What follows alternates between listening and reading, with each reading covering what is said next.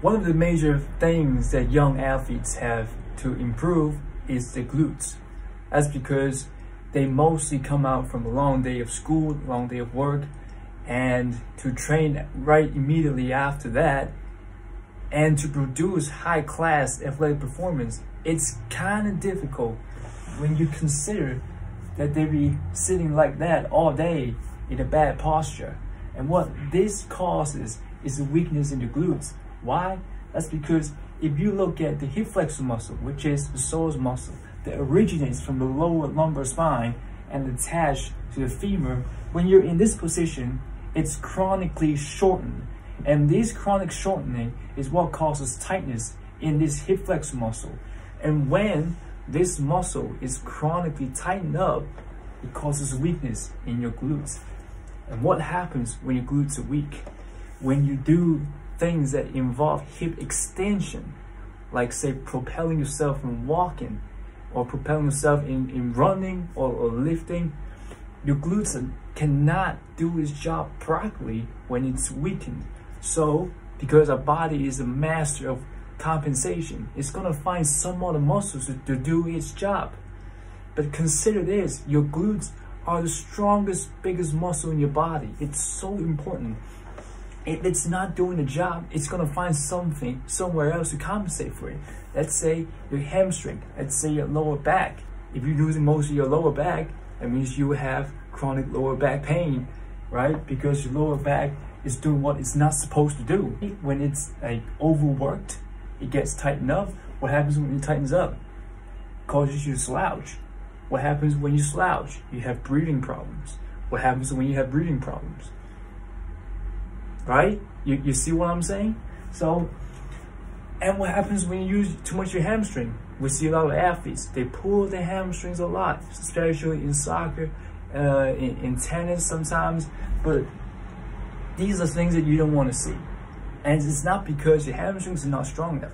It's not because your lower back is not strong enough. It's because the glutes are not strong enough.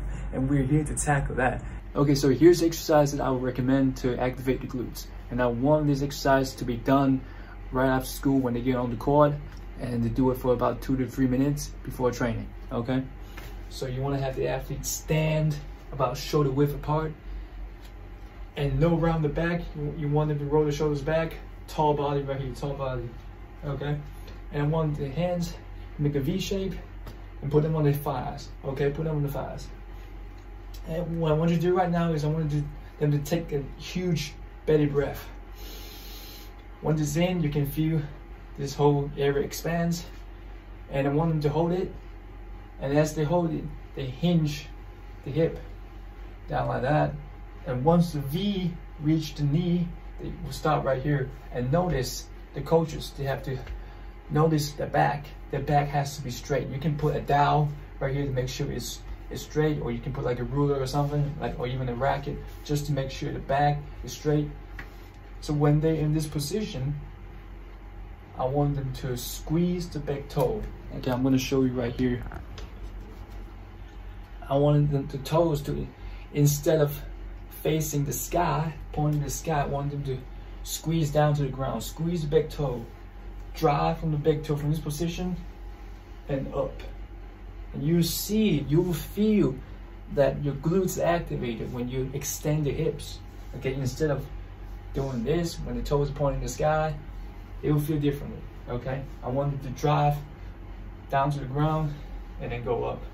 Okay, when they go down, when they hinge the hips, it's about 3 seconds. Okay, so they will have their breath in and hold the breath in, and then go down for 3 seconds, and then drive up, and then drive up.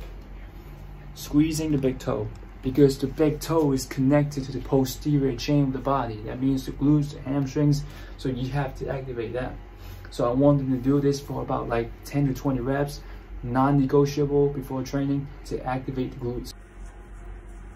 One thing about the breathing part is that the reason why I want them to belly breathe before going down is because to increase the stability of the whole body.